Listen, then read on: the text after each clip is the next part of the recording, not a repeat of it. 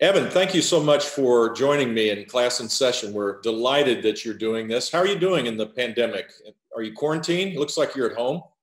Yeah, thank you so much for having me. We've certainly been spending a lot of time at home together as a family, which has actually been one of the big blessings from this whole crisis. Have you, I've found that I'm doing as much work, doing it more productively, kind of like all the white space that exists when you're traveling around, getting on planes, doing all this stuff is kind of, work is now work, and that frees up time to think, time to be with my wife, time to be working out, staying healthier. It's interesting. It's kind of the best of times in many ways and the worst of times for so many people that are hurting.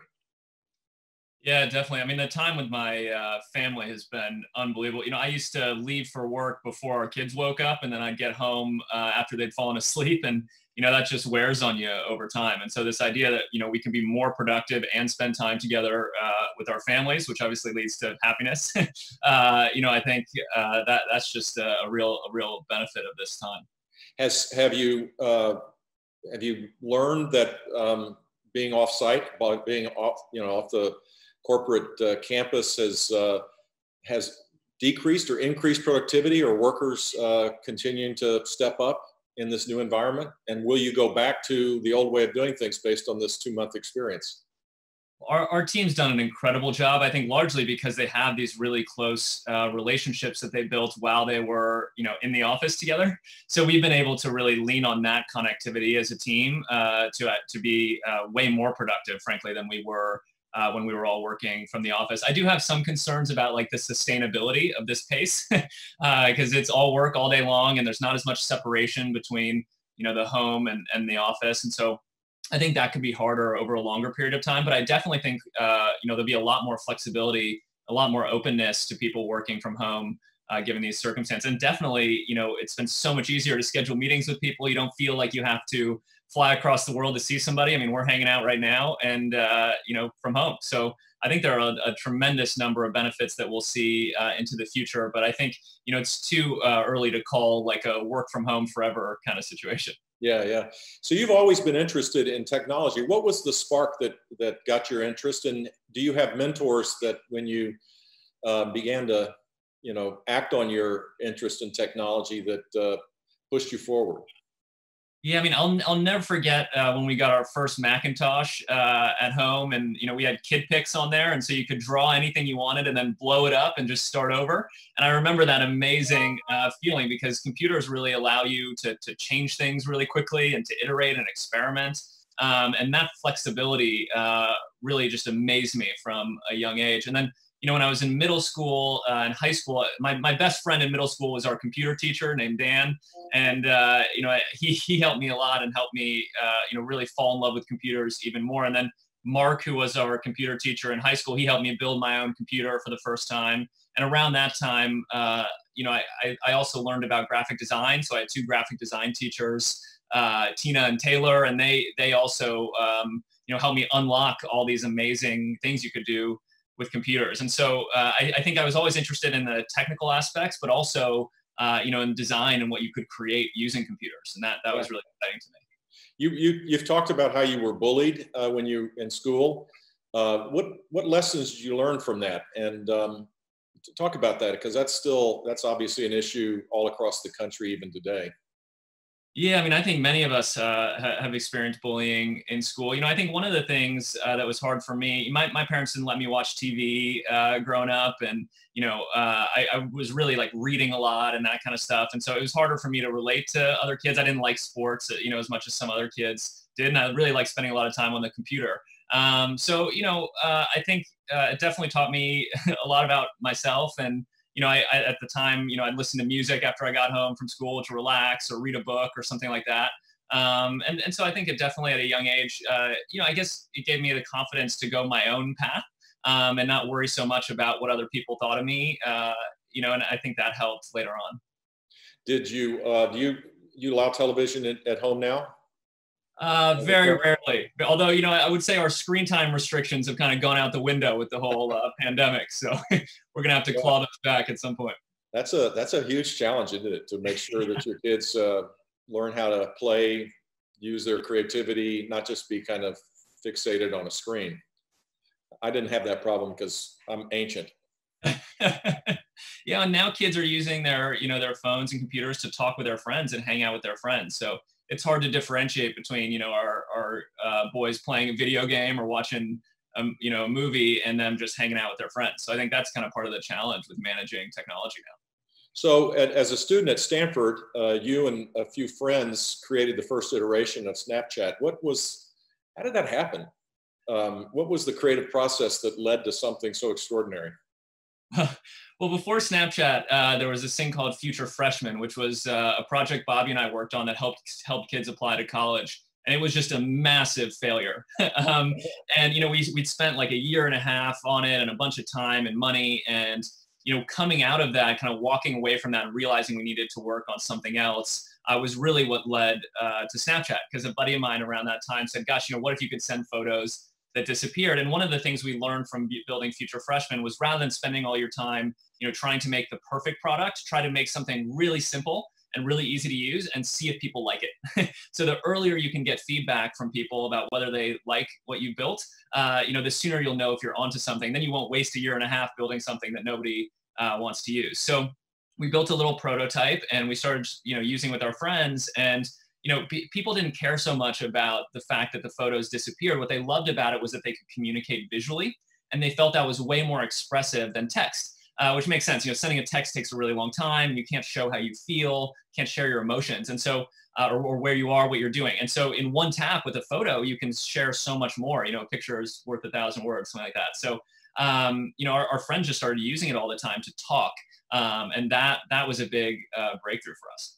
So you mentioned something that I think is so important, which is that you had a massive failure and it led to what clearly is a massive success. Talk to the students about that a little bit, about taking risks, trying things. That life is, the journey is really kind of the fun part, and that it's okay to fail. Yeah, and we definitely try to model that today with our product design process. Our design team, maybe for every one good idea we have, there's like 1,000 or more that are just absolutely terrible. And so what we really focus on is really like the velocity of ideas.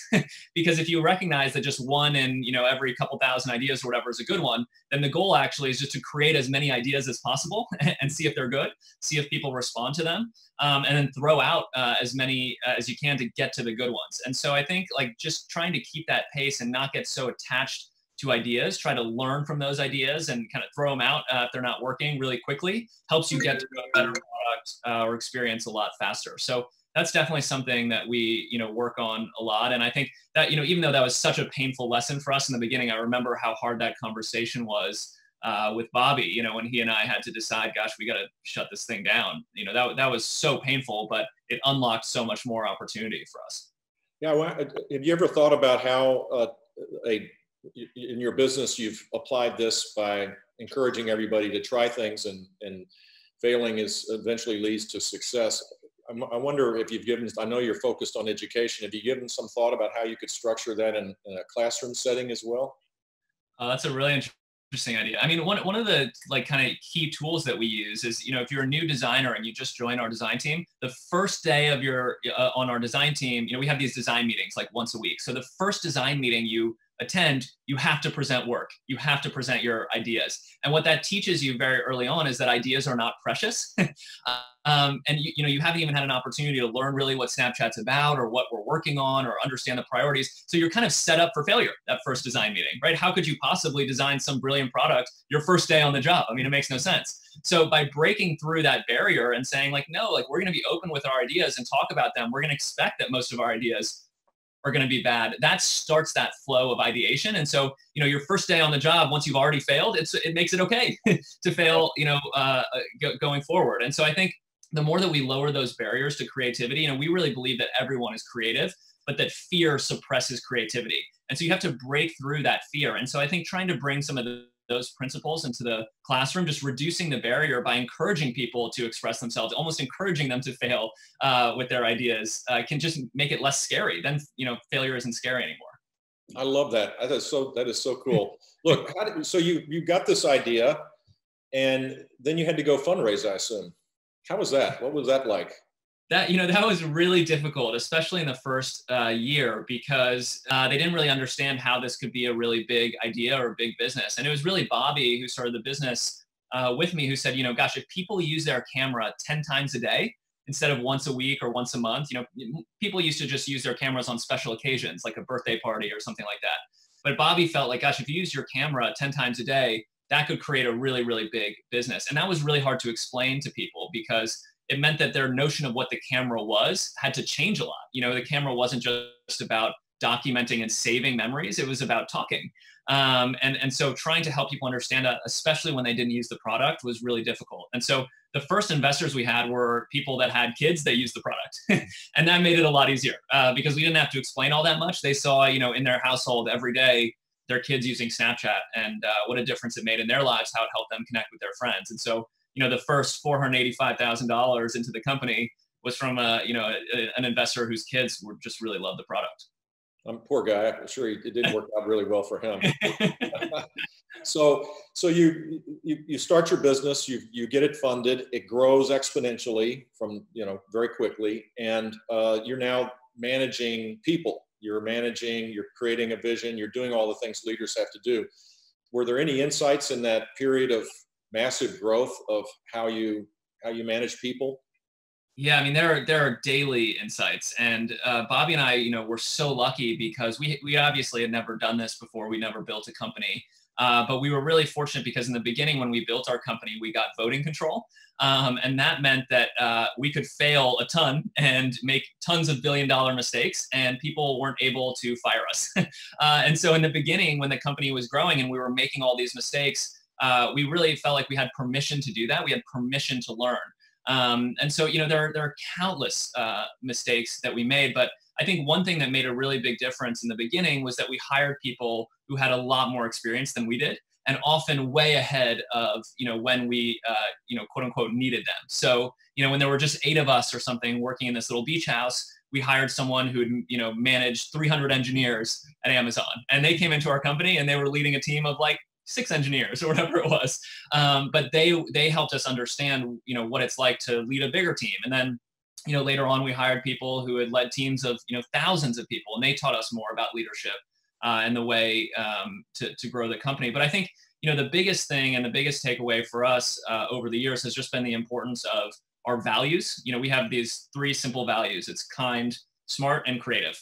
And, you know, the moments that have been hardest for us as a company are when we've drifted from those values, or we've grown so quickly and hired, you know, 1,000 new people who didn't yet fully understand our values. And so we've had to invest a lot in helping people understand our values, and also build, you know, performance management tools and things like that to make sure we're rewarding people for living out our values as we build our business. So how do you express kindness as a a corporate value? How does that work? I love kindness. I've never heard it spoken about in a corporate context. Yeah, so the reason why kindness is so important to us is because in our view, it's inextricably linked with creativity. So what we talked about a little bit before was this idea that if you feel afraid, it's very hard to express yourself and be creative. And one of the times that people feel afraid is when they feel uncomfortable, or they feel scared, or they're worried someone's going to make fun of them. And so that's why having a kind culture really empowers creativity, because it creates a culture where people treat each other with respect, and they support one another. And therefore people feel comfortable and more creative. And so for us, you know, kindness, you know, it's everything from just helping out a team member when they really need it to, you know, even things like, making sure that you're not speaking over someone in a meeting so that everyone has the chance to share their perspective, or, you know, even having a really difficult conversation with someone and explaining, you know, that maybe Snapchat isn't the right fit for them. That's also a kind thing to do, because it helps them find a better opportunity where they can really grow. And so, you know, I think kindness takes many different forms, and what we try to do is talk about those behaviors and demonstrate those behaviors on our team so that people really, you know, see kindness like in action. So will you take some questions from students around the country? Yeah, I'd be happy to. So the first one's from Kevin, who's a 4th grader from Mill Creek Academy in Florida. And you've kind of answered this. What's it like to own your own business? I watch Shark Tank a lot and want to create a business. Oh, that's awesome. Well, it's great to hear you're excited about entrepreneurship. I mean, one thing that is guaranteed is you'll learn something new every day. And, it's just absolutely exhilarating. So, it's been really fun. My wife's also an entrepreneur. She has her own skincare business. And so, we spend a lot of time at home talking about our teams and our products and, the impact that we're trying to create in the world. So, I think that'd be a really fulfilling and fun thing to work on. And I think it's totally worth all of the pain and challenges to make your vision a reality. So the next question is from Mary. And she says, there's a question in this, but their first point is she really likes the photo filters on Snapchat. Where'd you get the idea for the filters? And what should the future of education look like? Maybe she's going to be a teacher. I don't know, but. Wow, those are two really big questions. Well, the first thing, the augmented reality lenses and filters that we have on Snapchat actually originally started, in another small company, and we saw what this company was doing, and we thought, oh my gosh, it would be so cool to incorporate that into Snapchat. So we ended up partnering together with them and brought their lenses into Snapchat. And since then, the really cool thing that we've done is take all of those tools used to build those lenses and make them available to everyone. So now, people across the world have created over 1 million lenses using our software and shared that with the Snapchat community. And now we take that software called Lens Studio into classrooms around the world and help students learn how to build with augmented reality. So that's been a really fun product for us. And the most fulfilling thing has been watching all the creativity unlocked around the world. And then I think, gosh, when it comes to the future of education, I think the really interesting thing about education is that, when we're thinking about education today,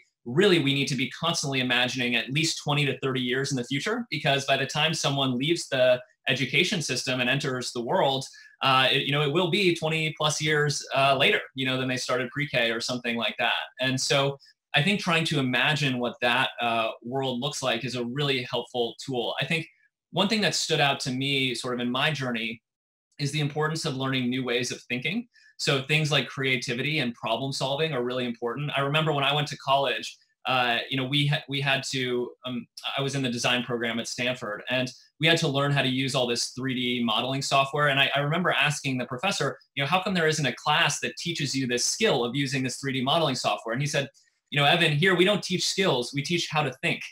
And, he said, you can learn if you learn how to think and you learn how to think creatively and to problem solve, you'll be able to learn any skill you want. So we'd rather teach you about problem solving and creative thinking, design-based thinking here. And that really stuck with me because, as I was growing up and, had the opportunity to attend art school a little bit in my free time in high school, it really was skills-based. I mean, it was really focused on mastering skills. And that's been super helpful and helps people express their ideas. But I think a lot of the future of education, in my opinion, is around cultivating creativity and creative thinking. And I think, and problem solving. And I think if we can do that, then I think we'll be able to constantly reinvent education to meet the needs of the future. Great. And it's most of the jobs that will exist 20, 30 years from now, there'll be a lot of jobs that won't exist, that through AI and automation, big data, and all that stuff is going to transform work. I think the creative work will be in its ascendancy even then. So learning that process at an early age has got to be really relevant. So you dropped out of Stanford and then you dropped back in and graduated. Why did you go back to Stanford and finish your degree? Well, oh gosh. So my wife was pregnant with our first child, Hart, and she and I are both entrepreneurs, and neither of us had college degrees, and so I literally just imagined having this conversation with Hart, when he was 17 or 18, thinking about college, and having him say, Dad, well, you and Mom didn't graduate from college. Why do I need to go to college? And I was like, oh, I just had this nightmare. Like, how am I going to have any credibility? How am I going to force him to go to school? If I don't finish. And I really believe that college is extremely valuable for so many reasons, not just the stuff you learn, but the relationships that you build with other students. And so I just never wanted to get into that debate with our son. And so now I can say, gosh, I went back and finished, and I really believe you should go to school too.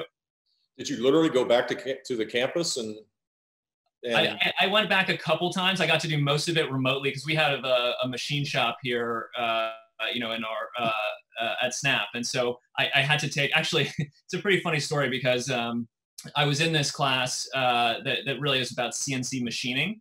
And, you know, that was the same day, or while I was taking that class, that was when we got our first investment in Snap. And I was literally in the back of this class, like constantly refreshing my bank account, seeing when the $485,000 would hit the bank account. And when it did, I went up to the professor and I said, gosh, I'm so sorry, but I got to drop this class. And, we really need to focus full time on the business. And so I went back and took that same class from the same professor. Oh, wow. So the world really does come full circle. So you're a phenomenal young man with an incredible vision, running a great business. You have a great family. You're committed to all the right things. I admire you greatly. And I know the students admire you as well. I really appreciate you joining me in this conversation. I wish you good health and continued success. Thank you so much. Stay safe. I really appreciate it.